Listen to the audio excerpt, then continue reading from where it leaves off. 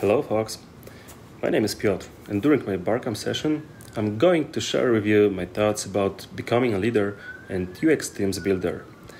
I would like to tell you about some of my many mistakes in leadership, but also share a few findings that have helped me to start and stay in the role of manager.